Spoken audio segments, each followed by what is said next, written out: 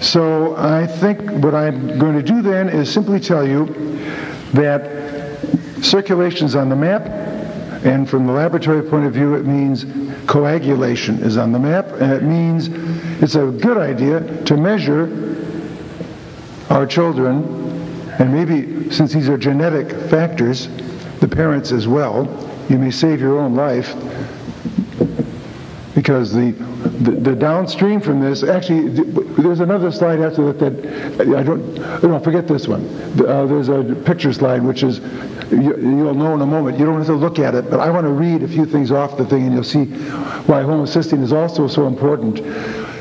If you can understand that slide, you understand homocysteine pretty well. So obviously, you're all out. But down the left-hand margin are the metabolic side of homocysteine. It's responsible for, see, homocysteine, when it's high, it means methionine, the essential amino acid, is not working. And one system that goes out is called methylation, the transfer of a single carbon hydrogen from one place to another. And a number of key molecules depend on it, and all the books left it out. So I kind of brought them all together, all that I could think of here. Melatonin goes out, so the kids don't sleep.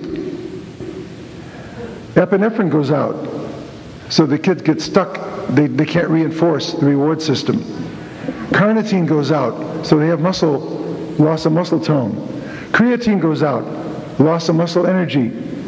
Phospholipids don't form properly, so they have no reserve for correcting the methylation defect. The phospholipids are ultimately the stored reserve of the methyl groups.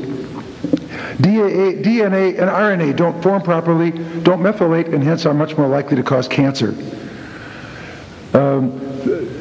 Thymidine, for example, the regulator of the immune system, and also is defunct. Myelin does not form, so the nerve injuries can't heal.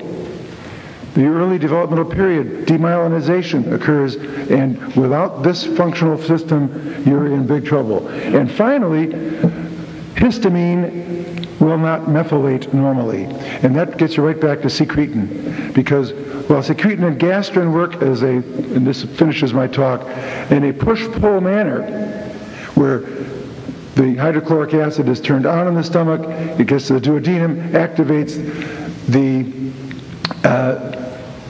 secretin. Secretin is now activating the pancreas. The pancreas lets out a bolus of digestive enzymes and bicarbonate, which neutralizes the acid. Without that balance, you get profound inflammation of the duodenum. All right, so the secretin feeds back and turns off the gastrin. And that's supposed to turn off the acid, right?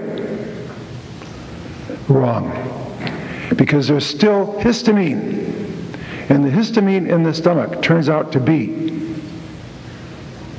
the backup acidifier. That backup system is still going. And when the acid starts going out of balance, there's nothing to turn off the histamine, which the normal turn-off switch is a methyl group, methyl histamine. So that's the end of the logic behind this. So the homocysteine fits into the pattern of autism syndrome on so many levels, directly and indirectly, not to mention zinc, which is tied up intrinsically in the pancreatic function, and etc. So I thank you for lasting, and it was fun.